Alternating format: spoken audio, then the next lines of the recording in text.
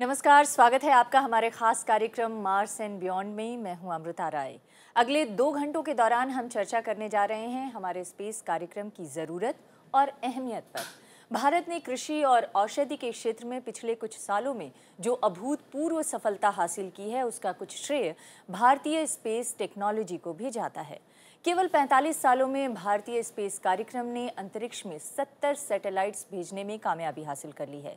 देश में चल रहे विज्ञान और तकनीक की उपलब्धियों को मोबाइल संचार, मौसम की सटीक भविष्यवाणी, टेलीमेडिसिन और टेली एजुकेशन, इसके अलावा disaster warning, radio networking search and rescue operations, remote sensing, इस तरह के तमाम ऐसे क्षेत्र हैं जिसमें हो रहे विकास के जरिए हम समझ सकते हैं। तो आज भारत दुनिया के उन चुनिंदा देशों में शुमार हो चुका है इन सब टेक्नोलॉजी के जरिए जिन्हें मंगल और मून यानी चांद पर अपने उपग्रह भेजने में कामयाबी हासिल हो सकी है। और भारत ने हाल ही में दूसरे देशों के सैटेलाइट लॉन्च करके कमर्शियल सेक्टर में भी दुनिया में अपना दबदबा, अपनी धाक साबित की है।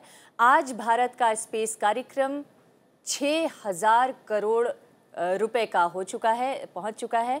और इसके अलावा किस तरह की अचीवमेंट्स रही है, किस सेक्टर में स्पेस को आगे बढ़ना है, आने वाले दिनों में उसके सामने चुनौतियां क्या हैं, इन तमाम मुद्दों पर हम करेंगे चर्चा। Thank you, Amrita, and good afternoon to all of you. We will also discuss the various aspects of the Indian space mission so far and its importance. Also the kind of funding which has been available for these programs and what can be expected and what is needed in the future. To discuss all this, we have with us today in our Delhi studios Professor Patrick Dasgupta of the Department of Physics and Astrophysics, Delhi University, Dinesh Sharma, science writer and journalist, and B.S. Bhatia, former director of the Development and Educational Unit at the ISRO. And from Ahmedabad is, apart from our colleague Smriti Rastogi, Dr. C.M. Nagrani, retired scientist at the Space Application Center in ISRO, Ahmedabad, and Dr. Bhagirath Mankan, retired scientist also from the Space Application Center, ISRO. Welcome to all of you. जी गिरीश, इन तमाम मेहमानों से हम अपनी चर्चा को आगे बढ़ाएं उससे पहले अपने दर्शकों को ये ज़रूर बताना चाहेंगे कि अगर आप इन वैज्ञानिकों से अपने सवाल करना चाहते हैं, संवाद करना चाहते हैं, तो हमारे नंबर्स, जो फ़ोन नंबर्स हैं, उसको हम रिपीट करना चाहेंगे। उन नंबर्स पे फ़ोन कॉल करके इनके साथ सवाल कर सकते हैं, अपने जवाब हासिल कर सकते हैं। मार्स मिशन के बारे में और देश के स्पेस मिशन के बारे में अगर कोई आपके सवाल हों तो आप हमें फ़ोन कर सकते हैं 011-230-93926 और एक और दूसरा नंबर है 011-230-94296।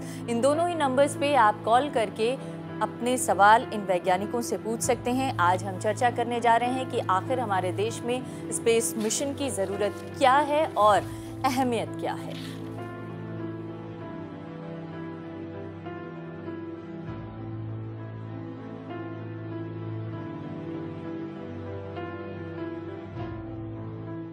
भारत के मार्स मिशन और स्पेस मिशन पर हम चर्चा करें उससे पहले आपको नेहरू प्लानिटेरियम ले चलते हैं। हमारे सहयोगी, हमारे संवाददाता नव विक्रम इस वक्त वहां पर मौजूद हैं और उनके साथ प्लानिटेरियम की डायरेक्टर रत्नाश्री मौजूद हैं।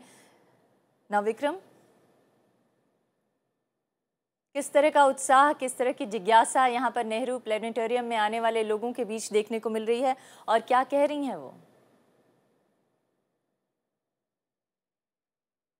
ऐसा लगता है कि नवविक्रम तक हमारी आवाज़ अभी नहीं पहुंच पा रही है, उनके पास आगे चलेंगे। Okay.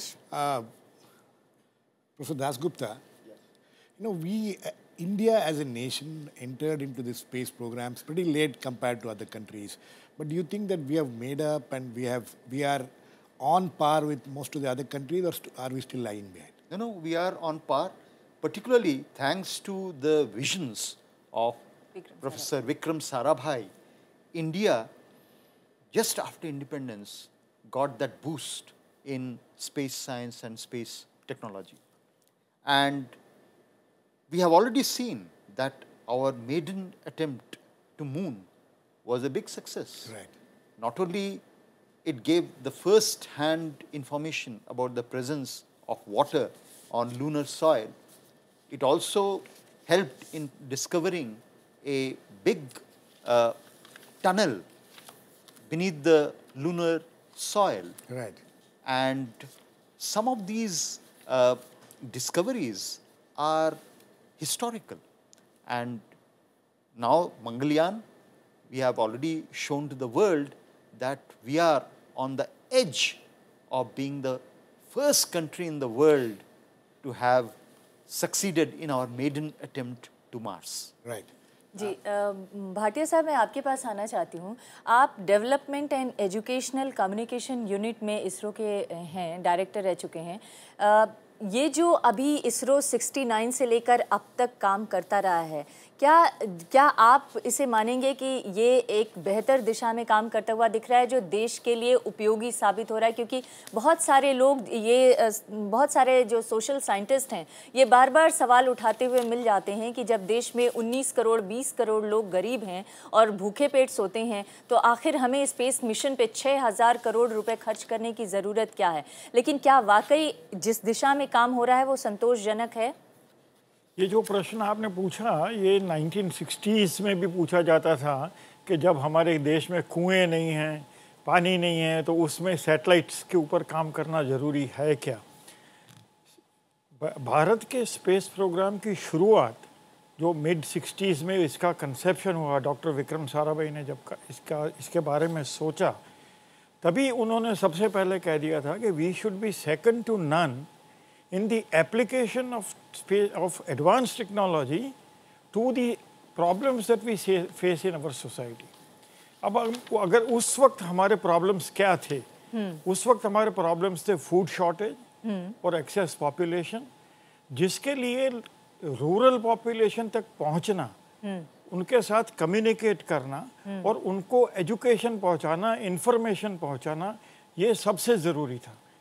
दैट इज़ वाई सबसे पहले उन्होंने प्रोग्राम बनाया सैटेलाइट कम्युनिकेशन। जी, सैटेलाइट कम्युनिकेशन के साथ साथ उन्होंने एम्फेसिस दिया मीटीरियोलॉजी पर, क्योंकि हमारी खेतीबाड़ी के लिए मीटीरियोलॉजिकल एप्लीकेशंस होना बहुत ज़रूरी था। भाटिया साहब, एक सवाल है। सवाल ये है कि आपने कहा कि कृषि के क्षेत्र में उपयोगी साबित हो, इसके लिए हमने उस दिशा में काम किया, लेकिन क्या हमारे कृषक समाज, क्या हमारे किसान उसका बेहतर उपयोग कर पा रहे हैं? क्या हम सही दिशा में आगे बढ़ते हुए दिख रहे हैं? क्योंकि कई बार ऐसा देखने को मिलता है कि कहीं पर किसी क्षेत्र में कितना अनाज की पैदावार हो, कम होगा, ज़्यादा होगा, बारिश कम होगी, ज़्यादा होगी, सूखा पड़ेगा, इन सब चीज़ों की वार्निंग के बावजूद उसका उपयोग उस तरह से नहीं हो पाता है। तो क्या हम पर्याप्त उपयोग कर पा रहे हैं स्पेस टेक्नोलॉजी का? मैं आपको एक अलग उदाहरण देके फिर मैं खेती पे आता हूँ। एप्लीकेशन तब इफेक्टिव होता है जब इसकी यूज़र एजेंसी इसको पूरी तरह से अपना ले। अब मैं आपको एक एग्जांपल देता हूँ डिज़ास्टर मैनेजमेंट का, पहले शुरू करता हूँ क्योंकि बहुत बढ़िया एग्जांपल है। जी, 1977 में आंध्र में डिज़ास्टर आया था। उस वक्त करीब 10,000 डेथ्स हुई थी, 7 to 10,000 डेथ्स। अभी उड़ीसा में कुछ वक्त पहले आया और दूसरे दिन जब हमने ये सुना कि डेथ इज़ ऑलमोस्ट नील, तो मैं समझता हूँ कि ये उस वक्त 1977 में हम अर्ली वार्निंग सिस्टम्स, साइक्लोन को ट्रैक करने की सिस्टम्स, गांव को कैसे इफ़ेक्ट किया जाए, उस पर बहुत काम चल रहा था। Deployable, anti deployable communication systems, ये सब डेवलप की जा रही थी और बहुत मुश्किल से हम उस वक्त काम कर रहे थे। अब वो काम बढ़ता बढ़ता बढ़ता मीटीरियोलॉजिकल डिपार्टमेंट का एक हिस्सा बन गया है और नेशनल डिज़ास्टर मैनेजमेंट एजेंसी बन गई है। किसी भी एप्लीकेशन में एक चीज़ ख्याल रखिए कि द लास्ट माइल जिसको हम कहते हैं वो बहुत क्रिटिकल होता है। जी, तो इसके अंदर जैसे डिज़ास्टर मैनेजमेंट में लास्ट माइल कवर हो गया। हम देख सकते हैं कि साइक्लोन आ रहा है, हम देख सकते हैं इतनी विंड होगी, हम देख सकते हैं इस एरिया में ये स्ट्राइक करेगा, लेकिन वहाँ से लोगों को हटाना और उनको सही सलामत जगह पर ले जाना, ये तो सच है भाटिया साहब। ये सच है कि डिजास्टर मैनेजमेंट और साइक्लोन की वार्निंग देने में हम काफी हद तक सफल रहे हैं। जी हाँ, लेकिन जो मैंने सवाल पूछा था कि फसल कहाँ पर किस तरह की उगाई जाए, इसके बारे में भी स्पेस टेक्नोलॉजी के जरिए मदद ली जा सकती है। फसल के अंदर 2-3 चीजें हैं जी। एक तो है क्रॉप प्रेडिक्शन। जी, क्रॉप प्रेडिक्शन में जो हमारी रिमोट सेंसिंग एजेंसीज हैं, जिन्होंने कितने एरिया में कौन सा क्रॉप हो रहा है, कितनी एक्यूरेसी, उसकी हेल्थ क्या है और कितनी एक्यूरेसी से उसका हम अनुमान लगा सकते हैं, वो बहुत बढ़िया काम हुआ है। और आज हमारे क्रॉप प्रेडिक्शन किसी भी और जगह से बेहतर है. जी. We can definitely predict crops of major crops of the country. Okay. Sir, we have two scientists in Ahmedabad with our colleague Smriti there. Smriti, can you hear me?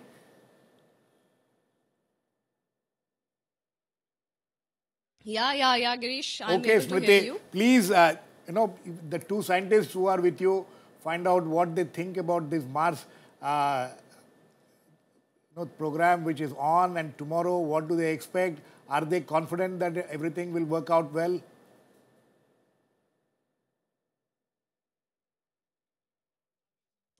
Yeah, Girish. We have with us Dr. Bhagirath Mankar and Dr. C.M. Nagrani. Sir, tomorrow's mission is going to be very crucial for India. And as far as yesterday's maneuver is concerned, 99% of this exercise is being considered as successful, but 1% of the glitch, which we can call as of now, what can be that 1% doubt or glitch? It's not a question of glitch or doubt. The yesterday's exercise was important in respect of one thing. That is because we had plan A or main plan where we will take Mars orbiter mission to Mars orbit through main liquid engine. And the plan B was to take it to the Mars orbit through our small thrusters. There are small 8 thrusters. Each thruster is 22 Newton thruster. And using those thrusters, if the main engine doesn't work, then use those engines to take the Mars orbiter to the Mars orbit. Now, yesterday our aim was to test the main engine and see that if it works. And then there were 2 issues related to this. One is that engine works, and then there was small correction that was required in its path. So that engine worked for 4 seconds. We fired that main engine for 4 seconds just to test that it works. At the same time, it corrected slightly the orbit, that present orbit, so that when it reaches the Mars, it is at the correct location when we fire tomorrow the main engine for 24 minutes. Once we fire it for 24 minutes, now the main exercise, all the commands are loaded for firing the main liquid engine for 24 minutes tomorrow. Once we fire for 24 minutes, we are expecting that the Mars orbiter will be in the Mars correct orbit which is intended. If we had not been successful, then probably the Mars orbiter would have gone in another orbit if we had used the plan B. Pankaj, if you can tell us, how can this science in India? Only of science in India. See, every space endeavor, every space research has a profound impact on the humanity on Earth. See, this may be a small step for developed nations, but it is really a big leap for India. And Mars is our nearest neighbor, where there is a probability that life may exist. Of course, till now life has not been found, but life may exist. And it is a very rich resource of minerals and other resources. And if not now, but in some future point, we will be able to exploit that. Dr. Mankar, if you can tell us, what kind of impact will it have on the economy of India? See, this Mars orbiter mission has a cost of around 450 crore rupees. Now, if you see the Indian girls and women, they spend after their lipsticks and puff powder and all these things. No. It is 600 crore rupees per year they spend. So this 450 crore rupees is peanuts, basically. And if you compare with other developed nations' mission to Mars, it is 1/4. For example, $1 million, whereas 8 or 9 times more what we have spent. And we have made this Mars orbiter mission in a flat 15-month period. This itself is an achievement. So, as far as the economic impact is concerned, I don't think there is any economic impact on this thing. But the fruits will be tremendous. Okay. Of course. Smriti, thank you.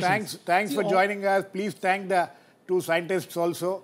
Dinesh, the question is, we have seen this ISRO coming out of its thing and doing a whole lot of things. Do you think the funding has been adequate for our space missions? I was just looking at the budget last year. 2013-14, budget estimate was 6,792 crores, but the revised estimate went down to 5,172 crores. So is there a problem of absorption of these kind of funds, or what is the problem? No, I don't think it's a problem of absorption, but we have to look at the whole thing in a holistic manner. The space program has been frugal, as the scientist also said, that we spend very little compared to other agencies because our salaries are low, establishment costs are low, and there are no external costs involved. So, plus we also have a lot of operational part of the program where we are providing number of transponders for different services. And so if you take all this into consideration, the budget is just about sufficient. The budget also depends on what kind of missions you're going to project. For example, a few years back, the ISRO asked for budget, an additional provision of 10,000 crore rupees for the human space, flight which they have in planning. So the operational part of satellite is just about, sufficient, where we are able to plan for remote sensing satellites, communication satellites.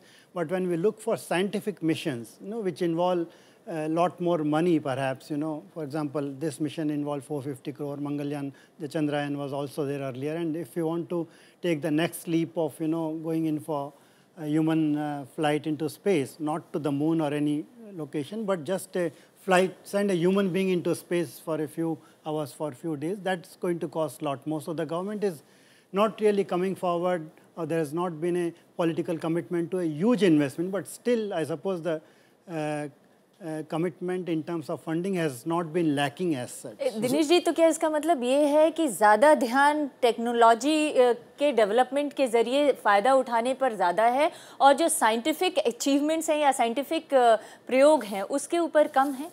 नहीं, मेरे ख्याल से ऐसा नहीं है, क्योंकि जो operational part है, जैसा कि मैंने कहा, जो satellites day to day services provide कर रहे हैं, उन पर काफ़ी खर्च किया जा रहा है और वो ज़रूरी भी है।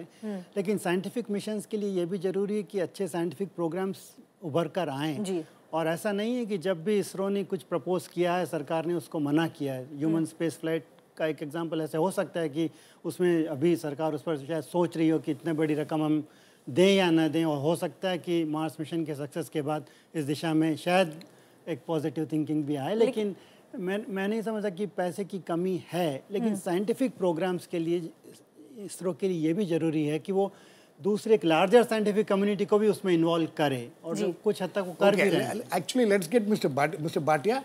You think, what do you have to say? I mean, you have worked there in the ISRO. Have you ever had problems of lack of funds or shortage of funds? I don't think if you are working to a program and majority of work is done in a project mode, which is both time bound and money bound. Therefore, I don't think there is any time a situation where you are faced with financial crunch. The kind of thing that you are saying that could be a result of postponement of some of the programs or some of the projects rather than the lack of capacity to absorb. वैसे भी जो सरकारी sites हैं और इसरो की खुद की website पे लिखा हुआ है कि 6,000 करोड़ रुपए उसका बजट है, तो उम्मीद कर सकते हैं कि ये उनके लिए अभी के हिसाब से पर्याप्त हो, लेकिन आने वाले दिनों में नए प्रयोगों के लिए बजट शायद और ज़रूरत पड़े। हमारे साथ एक कॉलर जुड़ रहे हैं, दिल्ली से सुरजीत हैं। सुरजीत जी, आप अपना सवाल पूछिए। नमस्कार जी। जी नमस्कार। सभी वैज्ञानिकों को मुबारक। एक प्रश्न मैं ये पूछना चाहता हूँ कि जो मंगल ग्रह है, ऐसे क्या और भी ग्रह है हमारे ब्रह्मांड में, आकाशगंगा में? और दूसरा, क्या ऐसी आकाशगंगाएं और भी हैं? और अगर ऐसी आकाशगंगाएं और भी है तो उनमें भी ऐसे ही पृथ्वी और मंगल है, इन्हीं के सिमिलियर, तो जैसे कॉपी कैट कहते हैं, तो क्या मतलब ऐसी सभ्यता अन्य आकाशगंगाओं में भी है?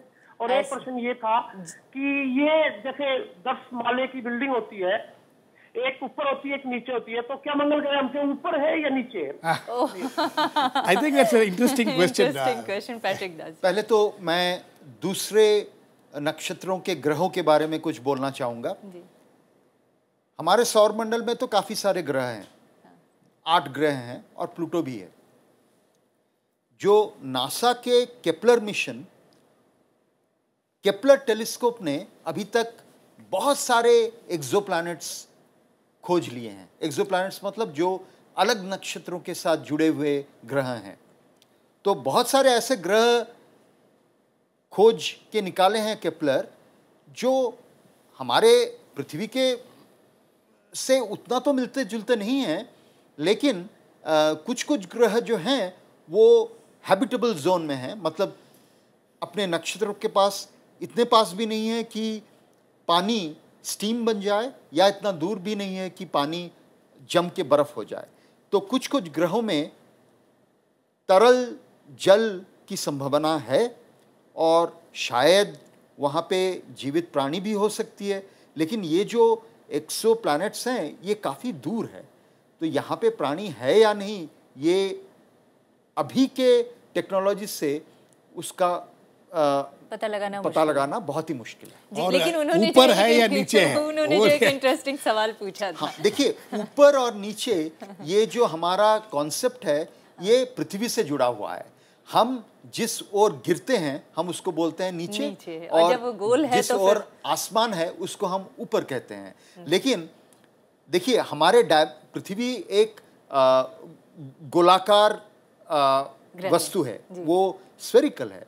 तो मेरे डायमेट्रिकली अपोजिट जो कंट्री है उसमें अगर एक व्यक्ति खड़ा रहता है तो उसका नीचे मेरे लिए ऊपर है और मेरा ऊपर उसके लिए नीचे है। तो ऊपर और नीचे ये रिलेटिव आपेक्षिक कॉन्सेप्ट्स हैं जी। इसका मतलब ऊपर नीचे का कोई मतलब नहीं होता है, क्योंकि पृथ्वी गोल है और जिधर से आप देखेंगे उधर से आप ऊपर या नीचे किसी को देख सकते हैं। ये एक interesting Patrick, I wanted to ask, I wanted you to look at this, the question which I was asking both Dinesh and Mr. Bhatia about, what the capacity of the Indian space programs to absorb more and more funds. What is your view on that? And do you think that now that Chandrayaan-2 is also in the offing, it has got delayed for various reasons. We'll come to that a little later. But, what kind of funding do you think? I think so far there hasn't been any fund crunch. For example, apart from Chandrayaan-2, which is going to be a robotic mission, where ISRO is going to land robot like Curiosity rover, which NASA has launched, which will make searches in situ about various minerals, possibly water and other things. With 3D printer? With 3D printer? No. I'm not very sure about that. Achha. Then there is another major scientific project on the offing, and that is the AstroSat mission. Right. ISRO is going to launch AstroSat, which in its payload will have multi-wavelength telescopes. So there will be telescope in the visible range, in the ultraviolet range, in the gamma rays regime, in the infrared regime. So one of the main goals of AstroSat is look at very active sources which can emit radiation not only in visible but also in gamma rays and ultraviolet rays. In various parts of our galaxy. Okay. Particularly, are there binary black holes? It's not aimed at one like this Mars mission. No, it's not aimed. It's going to capture any exciting and active sources which are present in the neighborhood, in the galaxy. एक हमारे साथ collar जुड़ रहे हैं। एक minute Dinesh, Can I add just a line on this budget, since we are discussing in numbers? Yes. I mean, look at the budget of ISRO, which is $1 billion, and look at your, for example, fertilizer subsidy, how much it is, lakhs of crores. Look at your petroleum subsidy. So even if you are giving $1 billion or 5,000 crores, I know. Generally, people ask that should we spend? No, we should spend much more. We should spend much more. Because in fact, NASA's, I was looking at the NASA's budget. They have asked for $17.5 billion. Of course, they have been finding difficult to find those kinds of sources. So therefore, they are going. NASA ने वैसे भी मंगल पे 16वां ये satellite भेजा है जो मैविन के नाम से भेजा गया है, और हमने अभी पहला और उस स्टेज पे हैं जहां पर नासा का शायद पहला दूसरा सैटेलाइट भेजा गया होगा. As Patrick was pointing out, maybe this mission, the success of this mission could generate more funds, and the governments would also open up their purse strings much easier. I think we have a caller now from Abohar, Punjab. Aman? Yes. अमन, आप अपना सवाल पूछिए। सवाल पूछिए। हाँ जी sir, मैं आपसे ये सवाल पूछना चाहता हूँ, प्लीज हिंदी में जवाब दीजिए इसका। हम कम से कम पिछले 100 साल से देख रहे हैं, तो कम से कम लगा के हाँ जी जी, आप एक बार फिर से अपना सवाल दोहराएंगे अमन? हाँ जी, हम कम से कम पिछले 100 साल से देख रहे हैं भी, कुछ भी लोग अगर बोल रहे हैं भी, वो बोल रहे हैं भी अगर हमें कुछ भी दिखाई देता है जो ऊपर से नीचे आता है, लुक लाइक एलियंस या कुछ भी ऐसा, तो वो एक डिस्क जैसी चीज में होता है, ठीक है। हाँ। तब हमारे पास कोई भी ऐसी टेक्नोलॉजी नहीं थी बनाने की इस चीज को, ठीक है। आज अमेरिका ने कुछ दिन पिछले महीने एक वो डिस्क जैसी चीज बनाई है अंतरिक्ष में जाने के लिए, अपने लोगों को मंगल ग्रह पे भेजने के लिए। जब उनसे साइंटिस्ट आम पत्रकार ने पूछा कि हमने ये डिस्क जैसी चीज क्यों बनाई है घूमने वाली, तो उन्होंने बोला भी हमें डिस्क में भी ये अंतरिक्ष में रहेंगे इतनी देर, तो इनको ग्रेविटी की जरूरत है, तो ये जब घूमेगी तो इनको इसमें से इससे ग्रेविटी मिलेगी और ये अंदर ठीक रहेंगे, क्योंकि उन्होंने काफी टाइम स्पेस में रहना है। और 100 साल पहले भी हम वही चीज देख रहे थे, और 100 साल बाद आज जब जाके हमने वो टेक्नोलॉजी बनाई तो हमें मजबूरी में वैसी ही टेक्नोलॉजी बनानी पड़ी। मैं आपसे इस बात जानना चाहता हूँ ये इतना बड़ा कॉन्फिडेंस कैसे हो गया? ओके, भाटिया जी आपको सवाल समझ में आया क्या? एलियंस की तरह से कुछ बात कर रहे थे, मुझे उनकी बात बहुत अच्छे से तो नहीं समझ में आई, लेकिन डिश जैसी कोई टेक्नोलॉजी और एलियंस के बारे में संभवतः ये कुछ बात कर रहे थे। नहीं, उनका प्रश्न इतना क्लियर नहीं था जी, लेकिन आई डोंट नो, ये दो किस्म का मुझे इसमें ख्याल आया। एक तो ये था कि हमारे व्यक्ति को बाहर भेजने की बात है, हाँ। और दूसरी बाहर से कोई व्यक्ति क्या हमको ये देख सकती। ना जहाँ तक मैन स्पेस फ्लाइट की बात है, वो तो चंद्र के ऊपर अमेरिका ने भेजे हैं, इंडिया का भी मैन स्पेस फ्लाइट का प्रोग्राम है, हमको उसके कैप्सूल वगैरह का डेवलपमेंट में लगे हुए हैं। मार्स पे भेजना या नहीं ये एक अलग बात है, उसके डिस्टेंसेस, उसका एटमॉस्फेयर, ये सब अध्ययन करके बाद में उसमें से कुछ निकलेगा। पैट्रिक साहब, आप भी कुछ कहना चाहते हैं इस सवाल पे? देखिए, ये जो एलियन की बात कह रहे हैं, हाँ। ये एक बिल्कुल मिथ है। अभी तक साइंस फिक्शन ही है वो। बिल्कुल साइंस फिक्शन है। कभी कभी अमेरिका के कुछ लोग अनआइडेंटिफाइड फ्लाइंग ऑब्जेक्ट्स के बारे में बोलते हैं, लेकिन जब छानबीन किया जाता है वो देखा जाता है कि वो जो अनआइडेंटिफाइड फ्लाइंग ऑब्जेक्ट्स है वो वेदर बैलून्स हैं या एयरक्राफ्ट्स है। तो अभी तक कोई एलियंस का एविडेंस नहीं हमारे पृथ्वी में आने का कोई एविडेंस नहीं है। Okay, Patrick and in fact Dinesh, both of you, you think that in the space program, the space missions, whatever we have undertaken so far, including PSLV, starting from site, what has been the biggest benefit for this country? Okay, I feel that there are two most important benefits. One is, as Mr. Bhatia has already talked about, the cyclone warning, the monitoring the possible disasters, right? And that has been one of the biggest achievements of, and also meteorology, predicting the weather on a day-to-day basis. Which has improved tremendously now. Yes. Earlier weather forecast used to be a joke, and it's no more a joke. इसके अलावा जो संचार के माध्यम है, चाहे हम STD सेवा उपलब्ध टेलीकम्युनिकेशन, चाहे वो मोबाइल इस्तेमाल कर पा रहे हैं, STD सेवा इस्तेमाल कर पा रहे हैं, ATMs का यूज कर पा रहे हैं, ये सब कुछ तो टेलीकम्युनिकेशन के जरिए हो रहा है।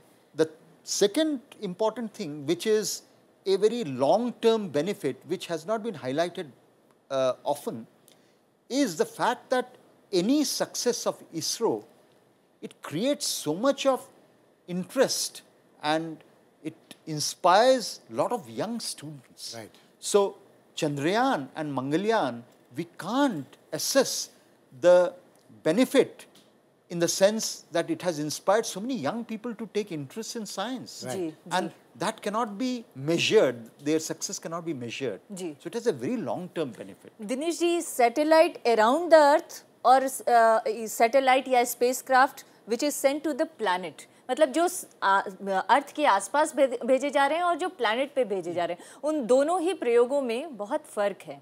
जो अर्थ के आसपास सैटेलाइट भेजे जा रहे हैं उनका इस्तेमाल हम अपने जीवन को आसान करने में कर रहे हैं, चाहे वो साइक्लोन वार्निंग के ज़रिए, मौसम के प्रिडिक्शन के ज़रिए, टेलीकम्युनिकेशन, टेलीमेडिसिन के ज़रिए।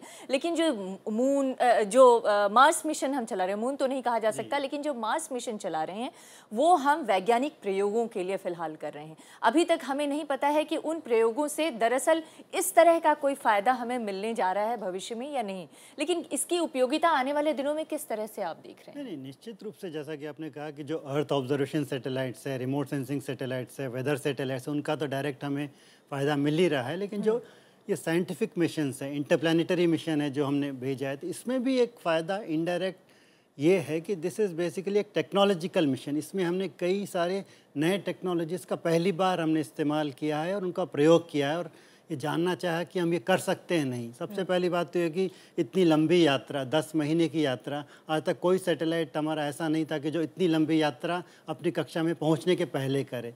तो जो इसकी पूरी नेविगेशन की जो टेक्नोलॉजी है, मटेरियल्स किस तरह जो कॉस्मिक रेज और रेडिएशन को क्या विथस्टैंड कर पाएंगे नहीं कर पाएंगे, तो उसका अनुभव हमें इसमें हुआ है। दूसरा जो कम्युनिकेशन है, सैटेलाइट और ग्राउंड स्टेशन के बीच को जो कम्युनिकेशन है, लिंक्स हैं, वो हमने पहली बार टेस्ट किया है, तो उसमें हमने सफलता पाई। सो जो नए टेक्नोलॉजीज़ का प्रयोग हम और भी मिशंस में कर पाएंगे। So it's a technology demonstration हम कह सकते हैं। Technology demonstration, and it's very interesting. In fact, yesterday or the other day, the ISRO chairman was saying that even if, I mean, we hope it won't fail, but he says even if it fails, we'll still get more understanding of science and technology. Anyway, we have, I think, another caller from Chennai, Jagdish. Yes, Jagdish, please ask your question. Hello, sir. Good morning. Good morning. Yeah, it is amazing to see the mission has been successful, 98%. Right. It's a great work, sir. Right. Sir, I'd like to know what is the real use of this mission? What is that? We are discussing exactly that. What is the real use? Dinesh, you know, and Patrick. Yes, do you have any more question? Yeah, one more question is that we are undermining our Indian traditional science versus the modern science. Okay. What is the Indian traditional science you are talking about? Yeah, we are not connecting it. What is the traditional science you are talking about? In the sense, yogic science, astrology, and where they have said earlier the birthplaces and the planetary connection and star connection. Okay. I'm sure. अगर astrology को मानते तो शायद पितृपक्ष में ये मंगल यान को मंगल ग्रह पर उतारने की बात ही न सोची जाती। No, but you know, I'm sure, Jagdish, we will take this question to our panelists. I know there are millions of people in this country who believe, Patrick, who believe, you know, in stars and, you know, in its effect on it, the astrology, the aspects of it. And as he's asking, you know, how do you connect this traditional thinking and traditional ideas to the modern science? Or is it possible at all? See, science is science, it's objective. It's not based on our subjective feelings. Astrology is not a science, period. To qualify something, if it has to qualify that it is science, it must predict precisely and quantitatively some events which, if it is corroborated correctly, then you will believe in the theory. Till to date, no astrologers have predicted correct things at a confidence level of 95%. While science, in order that something is science, it has to be corroborated at 99.999%. Now, regarding your question as to real use of this Martian expedition, there is a conundrum in the sense that the Curiosity rover, it has not discovered any methane near the surface of Mars. While astronomers, through their telescope, some of them, they claim that there is trace of methane in the Martian atmosphere. Our Mangalyaan, in principle, can answer this question that is there methane in the atmosphere of Mars? In either case, whether it is there or not, it's going to answer a big puzzle, the methane puzzle of Mars. Exactly. Dinesh, in fact, you know, there is a payload specifically to detect Not methane, only the methane there. So that methane detector, how is it the most important part of this experiment as far as this mission, as far as India is concerned? नहीं, क्योंकि उसमें एक और चीज़ मैं add करना चाहूँगी, सिर्फ यही नहीं कि मीथेन की खोज करना है, उसमें 5 पेलोड्स भेजे गए हैं, उसमें और भी कि उसकी सतह कैसी है, उसका वायुमंडल कैसा है, वहाँ पानी है कि नहीं, इन सब चीज़ों के बारे में भी बताइए। क्योंकि एक मिशन बहुत कम समय में तैयार किया गया था, तो उसके जो साइंटिफिक पेलोड्स थे उनको तैयारी करने में हमें बहुत कम टाइम मिला, और इसरो ये चाहता था कि एक टेक्नोलॉजी डिमॉन्स्ट्रेशन मिशन है तो इसमें उसका वज़न कम रखा जाए। अगर हम बहुत भारी यान भेजते तो शायद उसमें मुश्किलें आती, तो इसीलिए ये जो छोटे छोटे पेलोड्स रखे गए हैं, जैसा कि आपने कहा कि मीथेन डिटेक्शन सेंसर का एक पेलोड है। इसमें फ़ायदा ये है कि जैसे रोवर क्यूरियोसिटी जो वहाँ लैंड किया है, it could not detect any methane because it covered a limited area. But orbiter का ये फ़ायदा है कि it is going to circle Mars for a number of for a over a period of time. Mars का orbit जो है वो 80,000 से 423 किलोमीटर का है, तो ये इसका ऑर्बिट काफ़ी लंबा और दूरी तक का है। एरिया वो कवर कर पाएगा, तो सेंसर्स मतलब इसमें ऑर्बिटर्स कई बार सरप्राइज भी दे सकते हैं, जैसे कि man landed on the moon so many years back but we discovered water through an orbiter, जो बहुत काफ़ी छोटा सा एक मिशन रहा compare to earlier mission. So orbiters can always throw up surprises, so that is what is expected out of the methane detection, end of course will get pictures and there are cameras several other things. Martian environment they will study. So it's we have another caller from Jamshedpur, Jagdish Kumar. Yes, Jagdish Kumar. Jagdish ji, आप अगर हमें सुन सकते हैं तो सवाल पूछिए। Yes sir. जी, hello. या please carry on. मेरा सवाल, अगर कोई सैटेलाइट का काम खत्म हो जाता है, आप थोड़ा जोर से बोलिए और अपने टीवी का वॉल्यूम बंद कर दीजिए।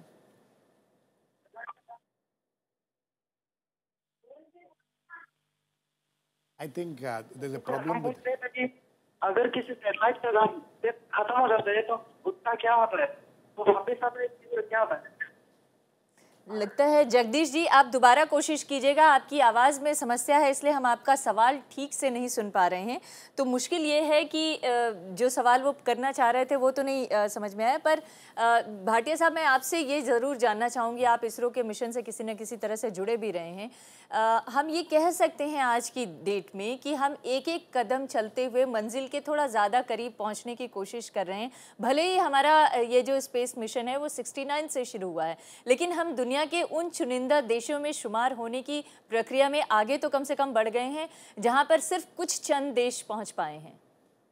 इस बात में कोई शक नहीं है कि जो प्रगति हमने की है पिछले करीब 40 सालों में वो अद्भुत है, और हर एक कदम में हमने जो आगे बढ़ाया है वो हम अभी आज दुनिया के बहुत चुनिंदा देशों में पहुंच चुके हैं।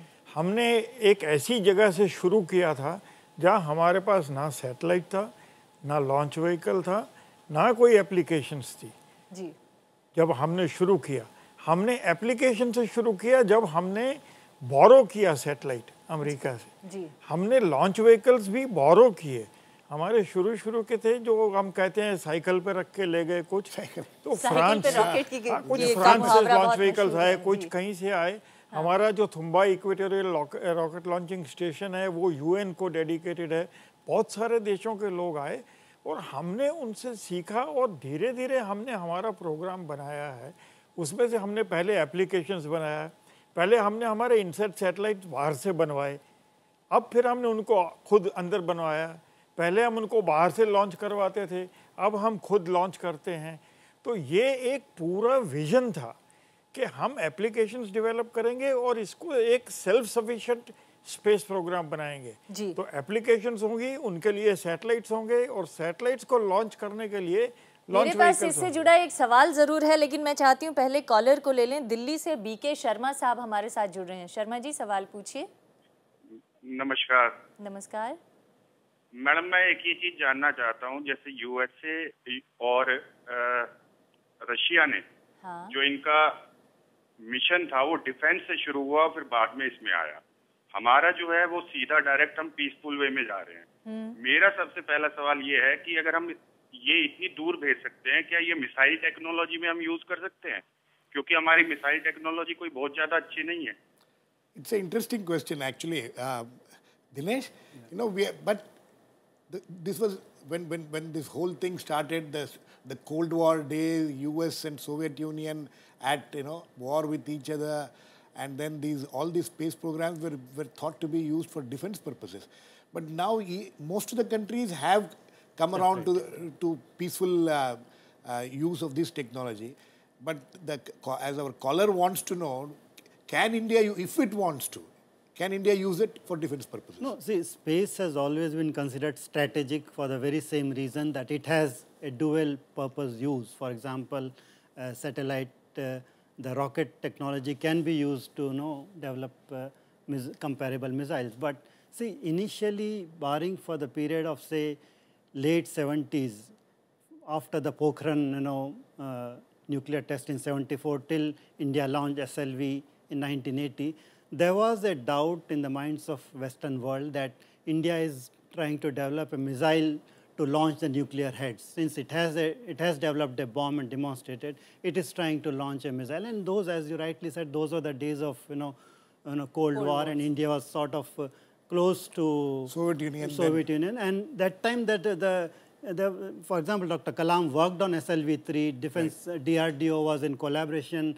So there was some kind of, coming together of these two programs, but then India consciously decided that we will keep the two programs separate. And the missile came much later. SLV was very successful in the 80s after a couple of failures, but the missile program developed in parallel. But yes, technically, of course, it is possible to have, but it's not a practical thing to do because, sanctions were imposed for the Pokhran blast, and after 98 blast were also we had sanctions. एक तरफ ये है कि हम अपनी ताकत दिखाने के लिए टेक्नोलॉजी का इस्तेमाल करते हैं, दूसरी तरफ है कि हम लोगों को राहत देने के लिए टेक्नोलॉजी का इस्तेमाल करना चाहते हैं। तो भारत ने शायद राहत वाला रास्ता ज़्यादा अपनाया है, पैट्रिक साहब। बिल्कुल। और देखिए, कभी-कभी डिफेंस के लिए भी अगर आप कुछ छानबीन करते हैं तो सिरेंडिपिटसली आप साइंटिफिक डिस्कवरी भी कर लेते हैं। देखिए 1970 के दशक में अमेरिकन स्पाई सैटेलाइट्स का उपयोग हुआ था कि रशिया को मॉनिटर करने के लिए। क्या रशिया न्यूक्लियर रिसर्च कर रहा है, वहाँ से गामा रेज डिटेक्ट करने के लिए अमेरिकन स्पाई सैटेलाइट्स थे। लेकिन उन्होंने कुछ गामा रे फ्लैशेस देखने शुरू किए। पहले तो वो सोचे क्या ये रशिया से आ रही है, लेकिन फिर बाद में जब एस्ट्रोनॉमर्स ने उन डेटा को देखा तो उनको पता लगा कि ये तो एक नए किस्म के एस्ट्रोनॉमिकल ऑब्जेक्ट्स हैं, gamma ray bursts. In fact, the discovery of gamma ray bursts came serendipitously because American spy satellites during the Cold War days, they were trying to monitor nuclear research in Russia. Okay, I mean, we have also heard about this famous thing, how the spy satellites of America stopped us from going in for the second nuclear test in 95 or 96. Yeah. So these kind of things have been happening. But the fact of the matter is that we have come to a stage across the world, I'm sure, that these space technology, space missions are now more cooperative than competitive or confrontative. Would you agree? Of course, that is there. But look at the objective of the Indian space. Or do you still think there is an element of competition in No, there is certainly an element of competition because as we see that the space race has shifted from what it used to be between America and Russia to Asia now. Right. I mean, Asia is the new arena for space race. Yes. Yeah. You have China doing greatly in space. You have Japan and we have India, and maybe the other players will also come. So competition is still there. I'm sure it's a very healthy competition, but the objective of the Indian space program has always been national development. It is a written objective that space program will be used for national development, which is not the case with, I would say, China, because they came into this race very late in the 90s, and they have gone ahead and they have pumped billions of dollars of money into it. And they also have plans to test some space weapons, which they did, destroying a satellite. So the goals of Indian programs are very clear, and India has grown incrementally, step by step. We had SLV, we had PSLV, we had GSLV. We have not gone exponentially. We have not pumped extra money into the program because our goal was not to become a superpower in space technology or use it for strategic purposes, but for the national development. So we have grown incrementally. Yes, Bhattacharya. No, I would like to add this thing to it. See, in the country, there are different organizations looking after different functions.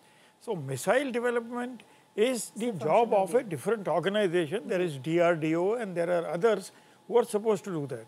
The Indian Space Research Organization is committed to the scientific and peaceful uses of outer space. Right. Now the lessons learned in ISRO may flow. They can come and learn the lessons. They can take technology. They can take manpower. There are a lot of people may go from here to there. And therefore technology transfer can take place. तो technology transfer की कोई बात बीच में होती है कि नहीं? क्या दोनों के बीच में कोई सामंजस्य सहयोग होता है कि नहीं इसरो और डीआरडीओ के बीच? वो तो होता ही होगा. ये हमारे दोनों भारतीय संस्थाएं हैं. डॉक्टर अब्दुल कलाम जो अगर हम जिसको कहते हैं वही इसरो के थे, वही जाके डीआरडीओ में बने, उन्होंने वहाँ सारा खड़ा किया. तो ये तो एक साधारण प्रक्रिया है जो देश के अंदर होती रहती. तो लेकिन इसरो का primary task peaceful purpose. Peaceful uses and scientific uses of outer space. Okay, we have another caller now, Hali Chandra Reddy from Hyderabad. I hope I got your name right. Please ask a question.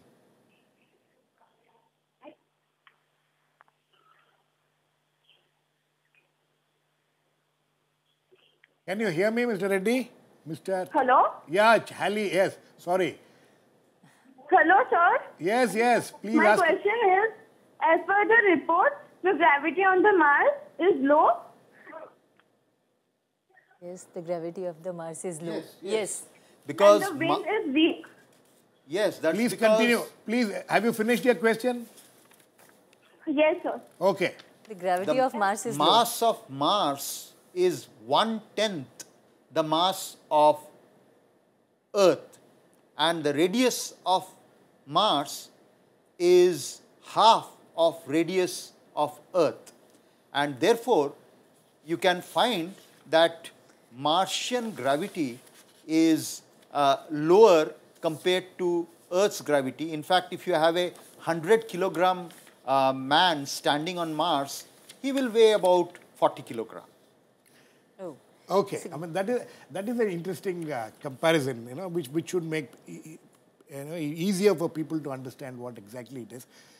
Okay, I mean, coming back to what Dinesh was saying and what Mr. Bhatia also was saying, if we want, we can convert these technology which we have acquired in space into defense purposes, and we don't know, as Dinesh was pointing out, that Chinese space missions, are they as peaceful?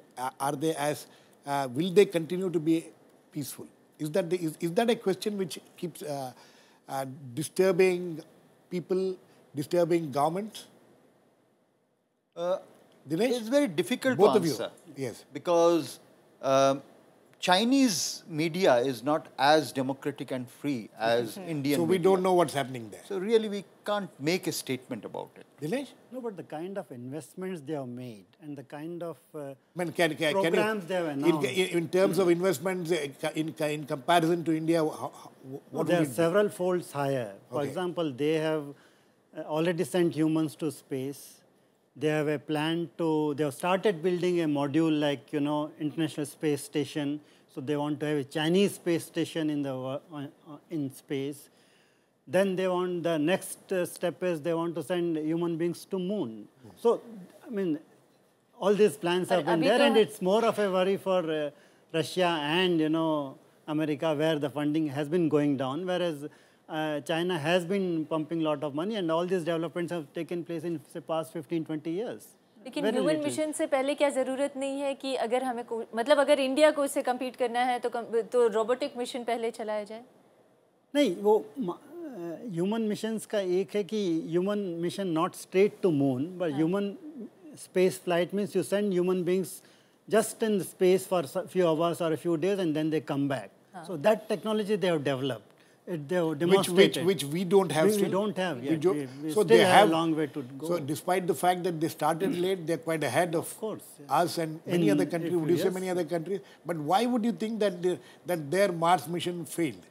No, that's what I said. No, they are not concentrating on scientific missions as such. Okay. They want to look at this high profile, high visible, symbols of space supremacy. Okay. They just want to replicate what USA has done, in terms of space station. Otherwise, International Space Station is supposed to be a cooperative effort. Exactly. There's no need for a Chinese space for Chinese station. themselves to have it. They want to have they just want to display their technological advancement. Yeah. Would you say that? Yeah, absolutely. That's the... Bhatia जी, भाटिया साहब, मैं एक सवाल पूछना चाहती थी। अभी तक हमने ये बात की कि कैसे मौसम की भविष्यवाणी की जा सकती है, साइक्लोन वार्निंग दी जा सकती है, टेलीकम्युनिकेशन और टेलीमेडिसिन में इसका इस्तेमाल किया जा सकता है, जो अर्थ बाउंड सैटेलाइट्स हैं उसके ज़रिए। लेकिन क्या इससे आगे के भी कुछ प्रयोग हो रहे हैं दुनिया भर में जो अभी हम नहीं अचीव कर पाए हैं? देखिए, पहले तो टेली एजुकेशन और टेली मेडिसिन में भारत ने बहुत काम किया है। टेली मेडिसिन आई थिंक हमने जितने भी अंडमान निकोबार आइलैंड से लेके Jammu Kashmir, north eastern sector, इन सबको हमने कनेक्ट किया हुआ है। लेकिन इनमें बहुत काम करना बाकी है अभी, मेरा ये मानना है। इवन टेली एजुकेशन में हमने बहुत काम किया है। टेली एजुकेशन में आज हमारे पास इतनी सारी कम्युनिकेशन चैनल्स आ गई हैं। हमारी UGC, NCERT, CIT, state governments educational programme बना रहे हैं। लेकिन इनकी जो लास्ट माइल कवरेज है, अभी इसमें बहुत सारा काम करना बाकी है। इसी तरह से टेलीमेडिसिन में हमने बहुत किया है, लेकिन अभी इस एरिया में भी बहुत सारा आगे चल के काम करना बाकी है। और फिर डेवलप किस तरह से हम इस प्रयोग को आगे बढ़ा सकते हैं जिसमें ज़्यादा से ज़्यादा लोगों को इसका फ़ायदा मिल सके, और क्यों लास्ट माइल डेस्टिनेशन तक हम नहीं पहुंच पा रहे हैं? क्या अड़चन है? देखिए, लास्ट माइल को कवर करना is the most difficult part. एक बात समझ लीजिए कि टेलीमेडिसिन अगर हमको करना है, अब टेलीमेडिसिन काफ़ी मैंने इसमें बहुत काम किया है, मैं आपको बता सकता हूँ। इसमें 2 सेक्टर्स हैं, प्राइवेट सेक्टर है, पब्लिक सेक्टर है, ठीक है। अब पब्लिक सेक्टर में अगर काम करना है तो टेलीमेडिसिन टेक्नोलॉजी वाइज हम काफ़ी एडवांस हैं, हम कुछ भी कर सकते हैं। लेकिन उसका इस्तेमाल डॉक्टरों को करना है, and then doctors have to really come up and make it an integral part of the hospital system. उसी तरह से इसको मेडिकल एजुकेशन का भी एक इंटीग्रल पार्ट बनाना है। तो ये करने में हमें काफ़ी एफर्ट की ज़रूरत है। So it is not just the technology; it's also the human involvement in these technologies, which are very important. लेकिन ये भी सच है गिरीश कि आज स्पेस टेक्नोलॉजी हमारी ज़रूरत का हिस्सा बन गया है। एकदम बन गया है। Patrick, I want, since you are a professor and things like that, and you've been teaching in university, I'm sure you've been interacting with students everywhere. How well equipped are the Indian universities as far as space and space programs are concerned? Do we have regular courses in space technology or things like that? And how? No, the space technology courses are not available in universities. They are part of ISRO educational systems. However, space physics, such topics are available in universities and in physics department, where how to use the space research data to study ionosphere, ozonosphere, atmospheric physics, planetary physics, those are taught in Indian universities, but not the space technology. Dinesh? I think that's been an area where we have been lacking till ISRO started its own Space Science and Technology Institute, which has been a great success. There's been a lot of demand. I think we are these are regular graduate, postgraduate courses. Yes, graduate, postgraduate, and also I think research degrees they are going to award. So till they came in about 5 or less than that, 5 to 10 years, this was a vacuum, as the professor has pointed out, and that's an area where we need to address. But of course, ISRO has been having some linkages with Indian Institute of Science and other universities and IITs to develop, for example, IIT Kanpur and others are developing these microsatellites, where they develop, and ISRO will be launching them in one of their future missions. So we need more of that outreach with educational institutions, and also I think educational institutions also need to respond to the needs of ISRO. Otherwise, it will be surprising to note that none of, very few of our IITs and IIM graduates land in ISRO. Exactly. So which is a kind of इसका मतलब ये है दिनेश जी कि शायद हम अपने युवाओं को, अपनी जनता को इसके इम्पोर्टेंस बताने में कहीं पीछे छूट रहे हैं क्या? बिल्कुल, मेरे कुछ हद तक हम कह सकते हैं वो सिनेरियो अब धीरे-धीरे बदल रहा है. ऐसा नहीं कि हमेशा ऐसा रहेगा. There is a change now, but so far that was the scenario. As you said, Patrick, as he was saying, it's very interesting. Some of the space scientists, if you go through their biodata, and very few of them are from IITs and places like that. How do they end up in? From where do they? Are they from normal? Not these high-profile Indian universities, but from low-profile Indian universities, landing in space? Not really low-profile. After all, I have friends who got their engineering degrees from BITS Pilani, NITs, and they have joined ISRO. But yes, but do you find engineering students or technology students, is this second, third priority for them? That's right. That's because ever since 1991, after the MNCs have flooded India, an engineer who joins a multinational corporation, the salary is so huge. Why would he think of joining a public sector organization like ISRO?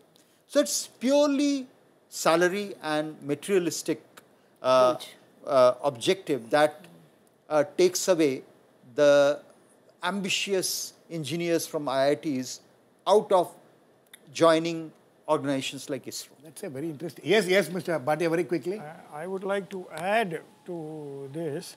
I may only partly agree, partly disagree with what he is saying. First of all, today and in the last few years, more than 90% of the engineers working in ISRO are all Indian graduates.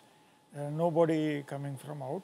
So the Indian system has catered to the requirements of ISRO, whatever successes we have achieved. The question of space education, there is always a difference, because there is a view that space education should be an integral part of all educational systems. Absolutely. So electronics agar hum padhte hain, to space electronics has to be part of that. Mathematics padhte hain, to space related mathematics has to come under mathematics. Absolutely. There need not be a separate sort of channel of space related things. Of course, ISRO, as he mentioned, has started its own university which takes graduates and trains these people. Bhatia साहब, आपका जो centre रहा है educational communication का, वो इस space education में किस तरह से मददगार साबित हो सकता है और कैसे इसके ज़रिए एजुकेशन सेक्टर में जो है या एजुकेशन के क्षेत्र में हम स्पेस टेक्नोलॉजी को और ज़्यादा शामिल कर सकते हैं, लोगों को और ज़्यादा जागरूक कर सकते हैं ताकि उसकी इम्पोर्टेंस को बताया जा सके और आगे बढ़ाया जा सके। इस पर हम चर्चा जारी रखेंगे। फिलहाल एक ब्रेक के लिए रुकेंगे।